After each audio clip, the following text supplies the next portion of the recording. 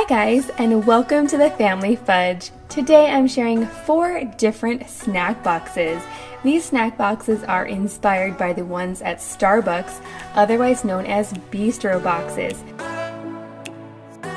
Now if it's your first time here, welcome. If you enjoy this video, I encourage you to subscribe and go ahead and give it a big thumbs up. Now, if you've never tried a Bistro Box from Starbucks, it's basically like a great solution for when you're on the go and you want something a little bit healthier. So it's kind of like a light lunch, kind of like a snack, somewhere in between. They're usually low calorie and they typically include vegetables, fruits, and proteins like nuts and cheeses.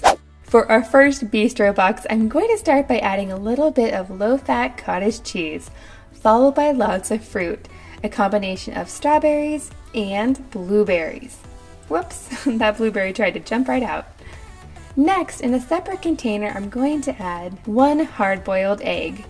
Now I have to admit I overcooked these hard-boiled eggs just a bit, but that's going to be fine. To go along with that, I'm also going to add a little tangerine and then a handful of mixed nuts. Now this snack box would even work for my husband because it's completely gluten-free.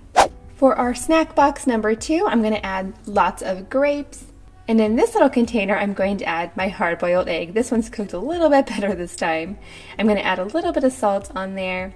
Then I'm going to add a few different containers to keep things separate. This one's going to have some celery, and then in this one I'm adding a light Baby Bell cheese. To go along with the celery, I'm also going to add a little bit of natural peanut butter. In snack box number 3, I'm starting with lots of cucumbers. I love cucumbers, they are so yummy and crunchy and refreshing. I'm also going to add some whole wheat crackers, and then over here I have a little meat and cheese stick. I just have some Colby Jack cheese and some deli ham. I rolled it up and stuck it on a pick. For our fruit, I'm just going to add in a banana. And now for snack box number 4. I'm going to start by adding a meat and pepperoni stick. This is turkey pepperoni with pepper jack cheese. It's nice and spicy. In this corner, I'm going to add some fruit. It's going to be a mixture of strawberries and kiwis.